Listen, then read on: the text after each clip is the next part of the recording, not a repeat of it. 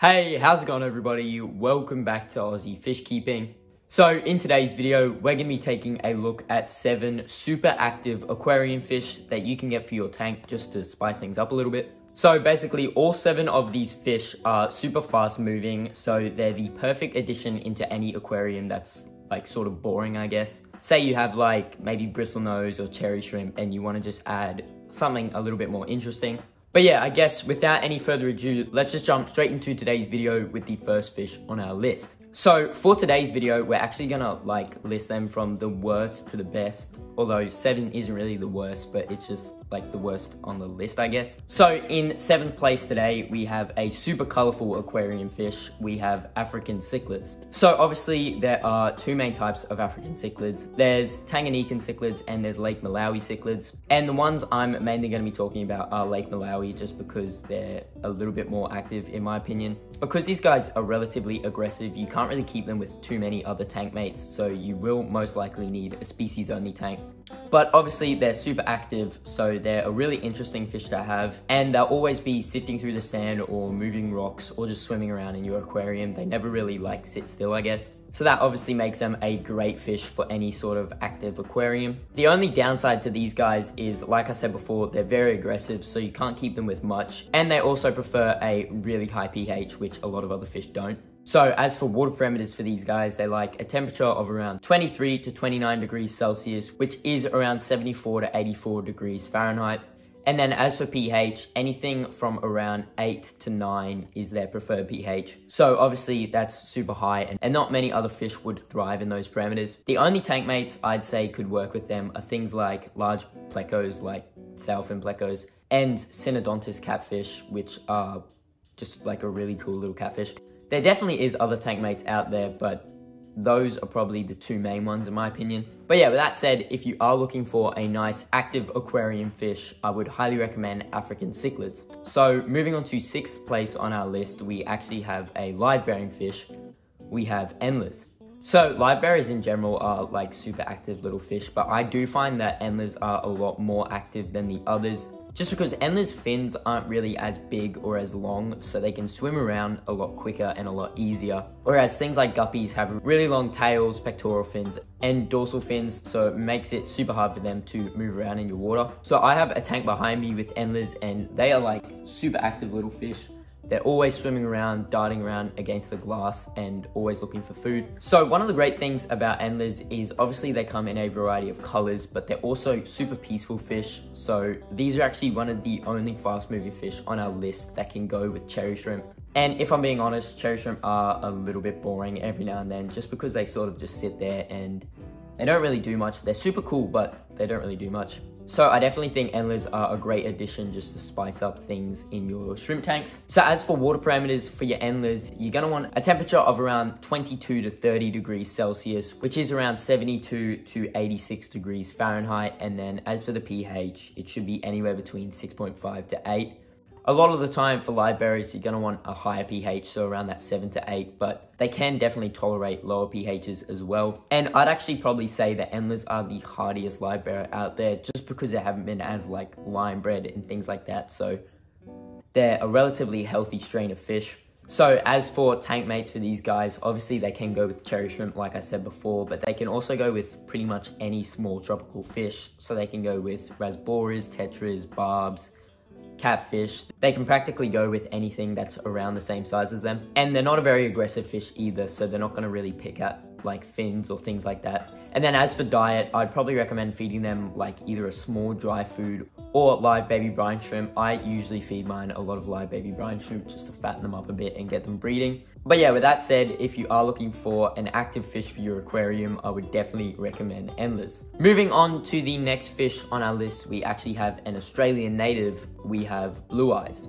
So blue eyes are a super cool fish. Not only are they a fast moving fish, but they come in a variety of colors, sizes, and they can also tolerate all sorts of water parameters. So I've got a few Pacific blue eyes in my collection. I keep them outdoors just because they can thrive outdoors where I live, so there's no point keeping them inside. So these guys are obviously very similar to blue eyes, and in the morning they'll actually show off to the females and try and spawn with them. So if you wake up early and watch your tank, you'll often see these guys darting around in and out of plants and stuff and just showing off to the females. So they are definitely a very active fish to have in your aquarium. And like I said before, they can tolerate a really wide variety of water parameters. So as for the water parameters, I prefer to keep mine in. I usually try and aim within about 18 to 28 degrees Celsius, which is around 62 to 82 degrees Fahrenheit. And then as for the pH, anything between 6 to 7.5 should do for these guys. Obviously in the wild, they come from very tannic water. I've actually caught these guys before and they were in some super tannic water, which had a really low pH. So they can thrive quite well in all sorts of pHs. As for tank mates for these guys, all sorts of small tropical fish. So they could go with things like your endlers, tetras, barbs, rasboras, all sorts of catfish. And obviously they can go with all sorts of Australian native fish like rainbow fish or small gudgeons. But yeah, with that being said, blue eyes are another super fast moving aquarium fish and definitely a great fish for an active tank. Moving on to the next fish on our list, we actually have a catfish. We have Corydoras catfish. So cories are obviously a super cool little catfish. They don't get very big and they are super active. You'll always see these guys swimming along your substrate trying to find a bite to eat. And they're actually super beneficial to have in your aquarium as well. So these guys will actually go around and pick up any of the leftover food that your other aquarium fish don't eat. So not only are they super active and super useful to keep in your aquarium, but they're also extremely peaceful and they're one of the greatest community fish that you can actually get. So these guys can literally go with any tropical fish. The only fish I wouldn't recommend to keep them with are things like African cichlids or like massive fish. But as for tropical fish, they can go with anything from angelfish to otocinclus catfish. And if you have a pygmy Corydoras species like Napo cories or just your normal pygmy cories, you may actually be able to get away with keeping them with cherry shrimp. So they are a super versatile aquarium fish and they can go in a variety of different tank styles and setups. As for water parameters for these guys, they do like a temperature of around 22 to 30 degrees Celsius, which is obviously around 72 to 86 degrees Fahrenheit. And your pH should be anywhere between 6.5 to 7.5. So Corydoras catfish are obviously a lot of the time sold as like a cleaner fish. So I do think a lot of people get them and think that they can just like keep them in your aquarium and they don't need food, which is obviously false. They do need their own special diet.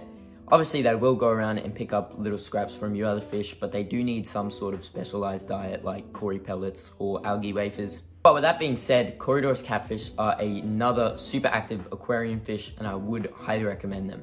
Moving on to the next fish on our list, we have another Australian native fish. We have rainbow fish. So rainbow fish are another schooling fish, super similar to blue eyes, but obviously they're a lot bigger than blue eyes are. And these guys come in a variety of colors and sizes. You can get smaller ones like these rads behind me. You can get larger ones like Bozeman rainbow fish. So there literally is a rainbow fish for everyone out there. So these guys are exactly like the blue eyes. If you come out in the morning, they will be showing off, trying to spawn with females. And they're a super cool fish to watch when they're doing that, just because they put on some super cool colors and do all sorts of nice little mating dances. So much like the blue eyes as well, they can withstand a wide variety of temperatures. And here where I live, rads and crimson spotted rainbows go down to temperatures of about, I think, like 7 degrees Celsius. So they're definitely very hardy. As for water parameters for these guys, again, you're going to want a temperature of around 18 to 28 degrees Celsius, which is around 65 to 82 degrees Fahrenheit, and a pH of around 6 to 7.5. Once again, I keep a lot of these guys outside in my outdoor tubs and they thrive all year round. I never have to bring them in and they do super well. But yeah, if you do have a little bit bigger of an aquarium and you are looking for a fast moving aquarium fish, I would definitely recommend rainbow fish. So as for the next fast moving aquarium fish on our list today, we have our first tetra on the list. We have rummy nose tetras. So in my opinion, rummy nose and cardinal tetras are by far the fastest moving aquarium fish. I definitely think they're a lot faster than neon tetras and like other tetras. But yeah, rummy nose are another super cool fish, very similar to endlers. So they're super colorful and they are a super peaceful fish. So they can obviously go with other tetras. They can go with endlers, barbs, danios, Corydoras catfish, bristlenose, any sort of tropical fish like that. And they're actually a super great dither fish as well. So if you're ever trying to breed like some sort of dwarf cichlids, say ram cichlids, and you want to add a dither fish in there just to help them breed a little bit, then rummy nose are definitely a great fish for that. As for water parameters for your rummy nose tetras, you're gonna want a temperature of around 23 to 29 degrees Celsius, which is around 74 to 84 degrees Fahrenheit. And they can go in a pH anywhere between 5.5 to 7. And if you have a blackwater aquarium, rummy nose tetras are a great addition into that as well. But with that said, if you are looking for an active aquarium fish, I would highly recommend rummy nose tetras. Moving on to the final fish on our list, with the #1 spot for the fastest moving aquarium fish, in my opinion, we have denios. So I've got a lot of denios behind me in these tanks. I've got long fin denios and short fin denios, and they are both by far the most active aquarium fish I own. Even if I come out here in the middle of the night, which I'm not gonna lie, I never really do, but if I did, I turn on these lights and they're still swimming. Somehow, I don't know if they sleep or if they just swim. But yeah, they are just a super active little fish, and they're really interesting fish to throw into like a bland, boring aquarium. So the only thing with these guys is they can be a little bit nippy, and the short fin variants are like extremely nippy. So you don't want to be keeping them with like long fin fish or guppies or things like that, just because they're obviously gonna nip at their fin. But if you do get the long fin denios, I do find the long fins slow them down a bit, so they're not gonna be as nippy as the short fins. And in my opinion, nothing beats a long fin leopard denio. They are by far my favorite aquarium fish. I don't know why, they sort of just look like a little trout, and they're a really cool little fish, and are by far one of the best beginner fish out there as well. So as for water parameters for these guys, I keep mine unheated, but the water stays relatively warm in here because I do have a lot of heaters in other tanks.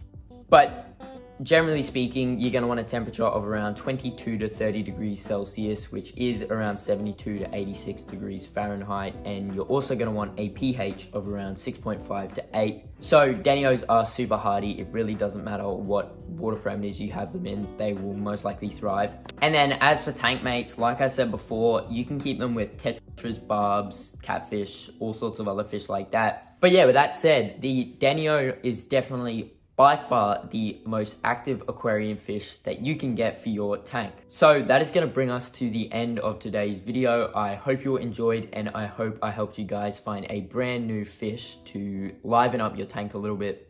If you did enjoy today's video, make sure to go down and subscribe. And while you're down there, smash the like button and comment your thoughts on today's video. I always love going down there and reading them all, and I reply back to every comment I get. Also, if you are interested in any of my fish, botanicals, or other aquarium products, including these denios behind me here, make sure to go down and click the link in my description to my website. But yeah, enough of all of that. I hope you all enjoyed, and I'll see you all in that next video.